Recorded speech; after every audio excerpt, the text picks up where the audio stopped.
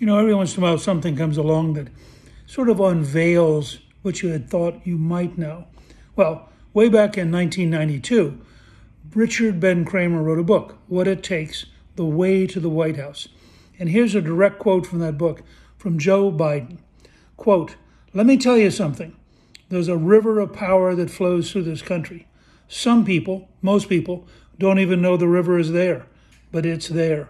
Some people know about the river, but they can't get in. They only stand at the edge. And some people, a few, get to swim in the river all the time. They get to swim their whole lives in the river of power. And that river flows from the Ivy League." That's Joe Biden talking in 1992 to Richard Ben Cramer. And guess who decided he was going to fish in the river and make sure that his family got their share of the goodies? He may not have gone to the Ivy League, but he certainly understood how to steal from it.